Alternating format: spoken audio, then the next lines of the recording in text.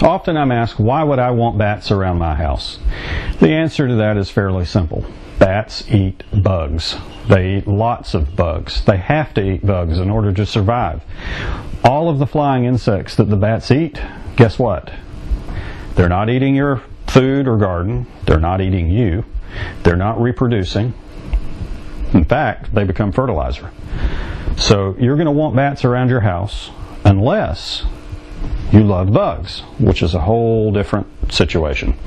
I find even most entomologists are not really anxious to have all of those bugs flying around their house all the time. So you want bats to eat the bugs, or you want the bugs. And if you want the bugs, I can't help you. Have a good day.